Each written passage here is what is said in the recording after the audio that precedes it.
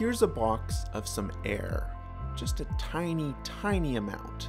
Room temperature, sea level, 50% humidity, pretty normal air. Except the individual molecules, which you can learn more about in a previous video, should be moving very, very fast. We'll get them moving soon, but first I want to pose a question. Let's say we introduce a concentrated pocket of carbon dioxide gas here, via pollution or whatever. There's a couple other molecules of CO2 here and here, but mostly they're in this area.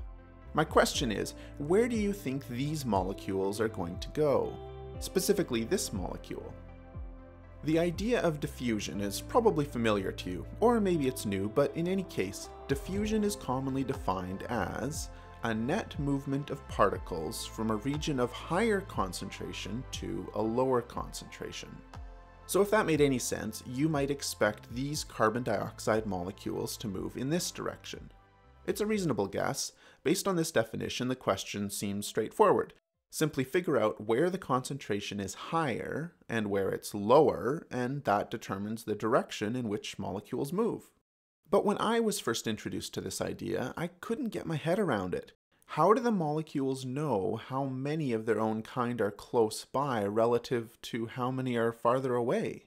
And it's not like there's more room over there. There's just as much empty space over here as over there. And does it really matter that these are a slightly different kind of molecule than these? So where will this carbon dioxide molecule go? It was a trick question. It's going to go over here. Why? Let's run some computer simulations.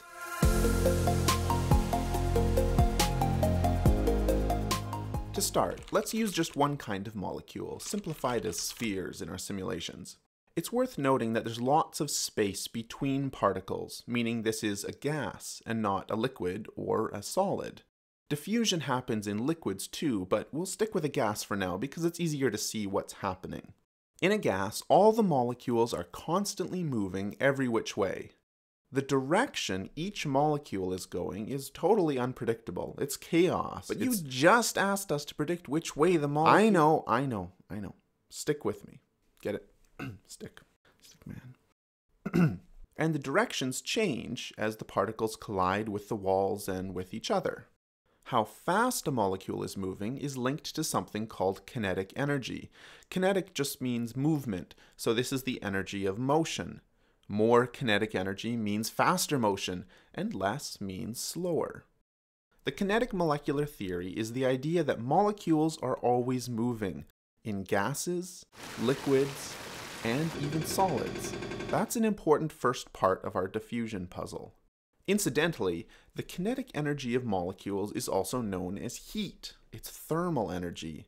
And because some particles are moving slower and some moving faster at any given moment, we say that the average kinetic energy of the particles is the temperature of the gas. If we heat up the container, the particles move faster, on average, and then if they cool down, they are, by definition, moving slower, collectively, on average.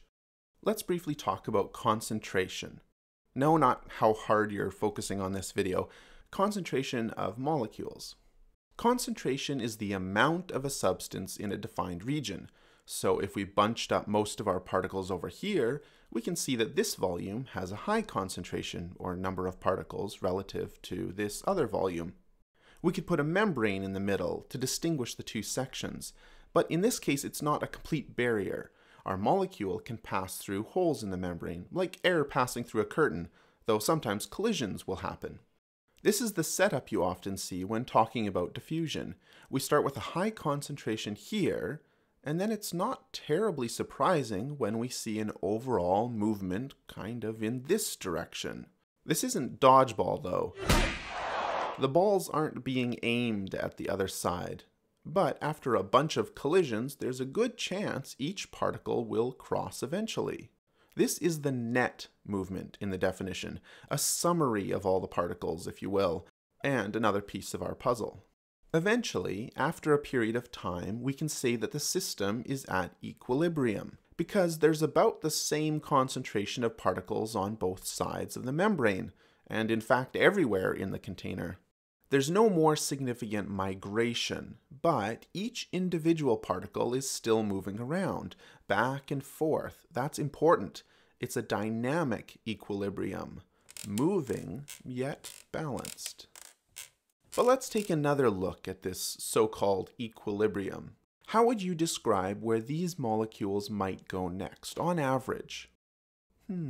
There's no concentration gradient, no high or low region, so nowhere specific, mostly stay on the same side? Well, how about now? Oh, hang on. Suddenly, a concentration difference between here and the surrounding area has appeared. Now the particles will go over here and here and here. They're going to spread out. But I haven't changed anything about the properties of the particles. They're identical in every way to the others. They're just a different color. In fact, we could rewind and color some different particles and play back the exact same simulation. Look, I'll even overlap them to prove that coloring them hasn't changed any movement. In this simulation, the red particles, the green particles, and the blue particles are diffusing. They're all spreading out because of their kinetic energy. If we track one molecule, we can see that it's just going all over the place without any concern for what everyone else is doing.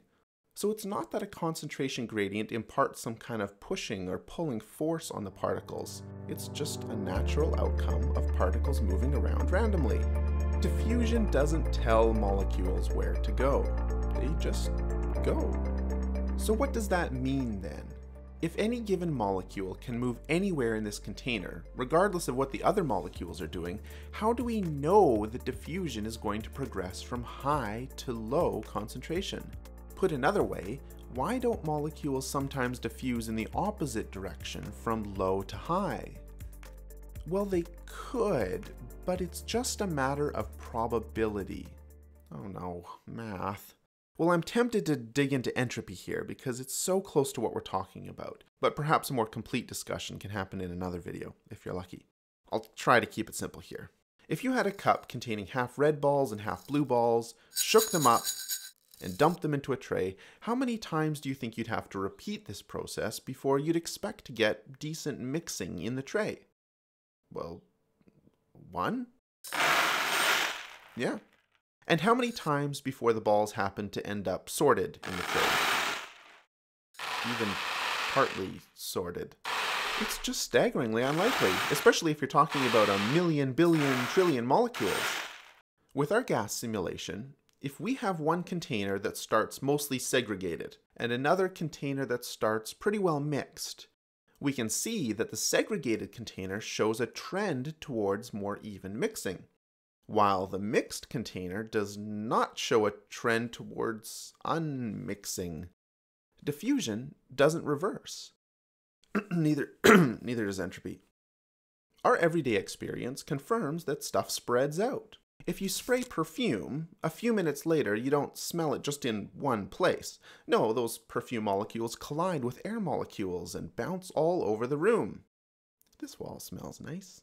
I almost forgot about our air simulation. This was our starting point, and I asked about this molecule. Where will it go? Let's watch. So I told you it was a trick question. Yes, this molecule did go over here, at least temporarily, but as a whole, the carbon dioxide spread out. It diffused. You see, a single molecule can't spread out. It moves randomly. Diffusion doesn't apply to the individual components. It only emerges at a larger scale. This is why diffusion is known as an emergent property. Molecules don't know where to go, nor do they receive directions. The only reason I knew where the CO2 molecule was going to go was because I was able to preview the computer simulation. Yes, maybe it's simpler to memorize a definition, but that can lead to misconceptions. I think forming an intuition for how and why diffusion actually happens and what it looks like at the molecular level helps us more easily grasp other molecular biology concepts. So the definition of diffusion isn't wrong. For me, it just doesn't show the whole picture. Thank you so much for watching. Diffusion is one of the central processes that lets our bodies do what they do, and I hope I've clarified it by visualizing it for you. If so, I hope you'll subscribe to watch more animated biology videos, and please consider sharing this video with a science teacher or someone who just enjoys science videos. I'm Stuart, and this is Biocinematics.